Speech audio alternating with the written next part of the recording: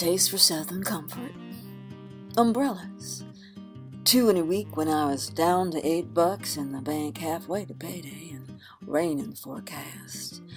Tail end of a hurricane that blew through Cuba, kissed the coast of Florida, and ricocheted into Philly, where its gray buttocks of sky squatted over us for days.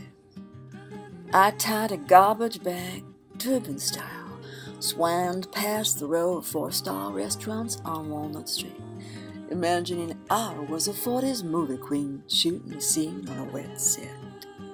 Next payday, I dropped $70 on a steak and a bottle of rosé, something French and unpronounceable, curly on the tongue.